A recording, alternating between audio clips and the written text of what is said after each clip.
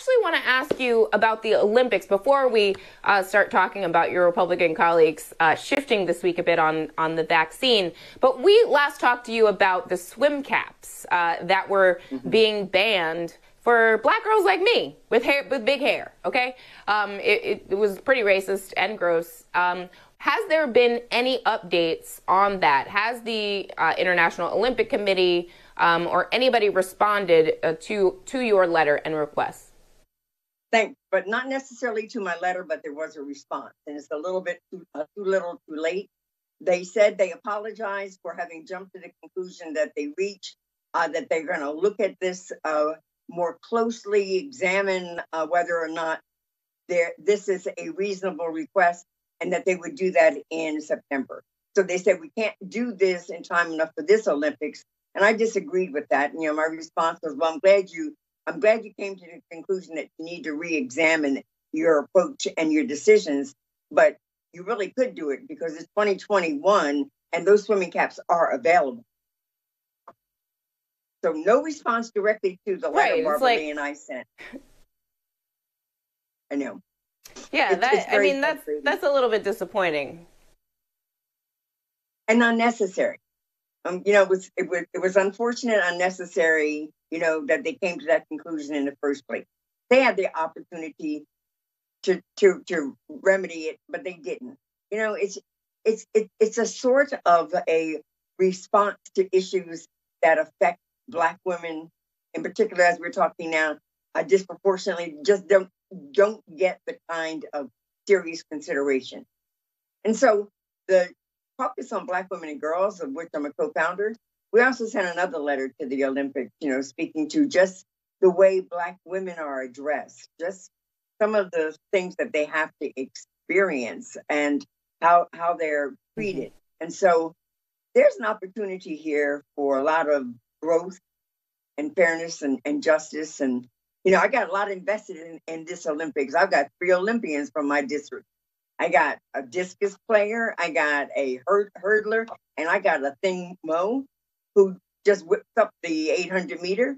And I'm just really proud that we have the diversity in women in so many different categories here. And Black women, they show up and they function and they win under pressure.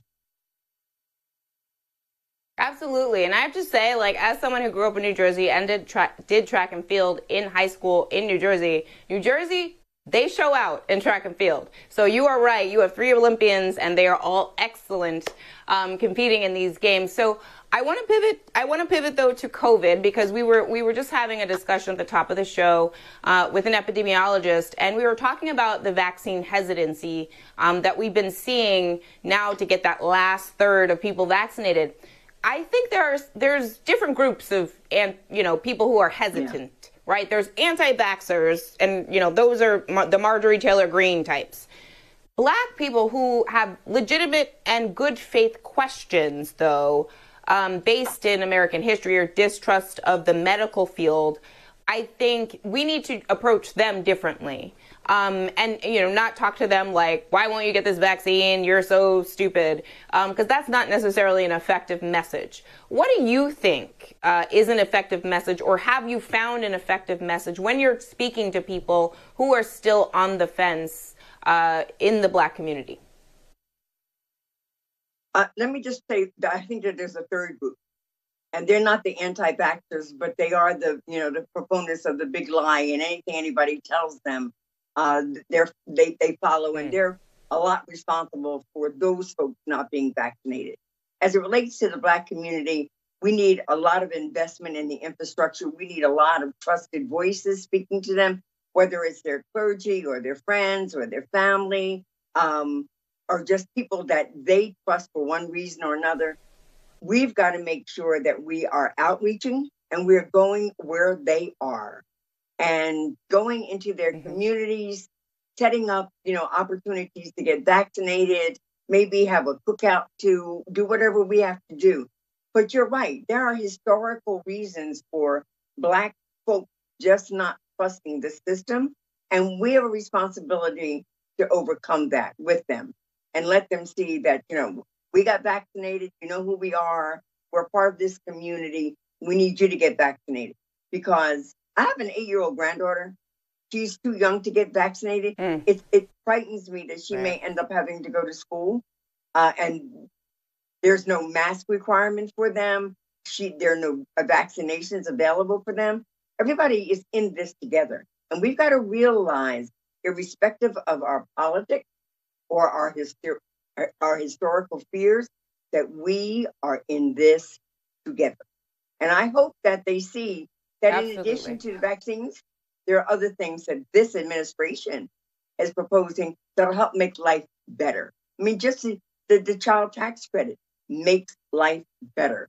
Just the idea of an infrastructure, creating jobs and opportunities is going to make life better. Well, you got to be alive to experience that and to appreciate it. And we do everything we can, and there's more that we have to do. We need to find more people that are trusted and respected and followed for one reason or another that said, hey, get that shot in the arm so that you can have a shot at a better life.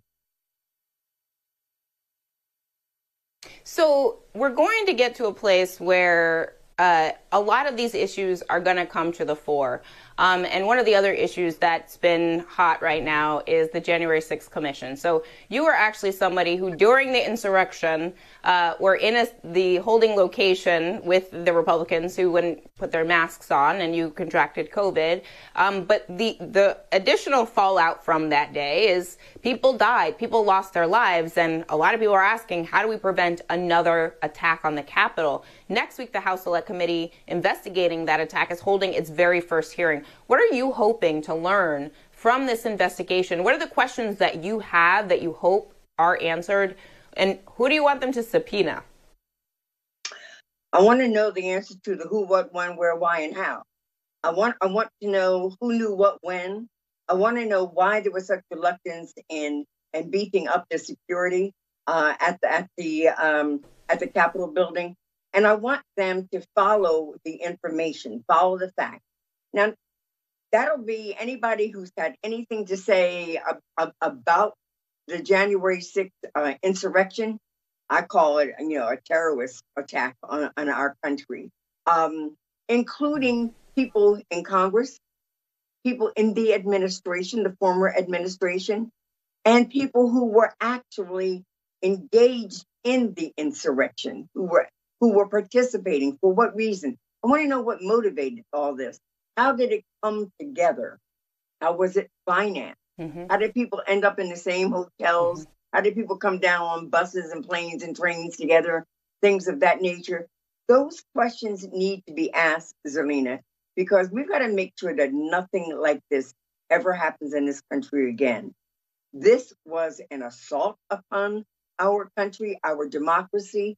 It was dangerous. They were out of control emotionally and physically.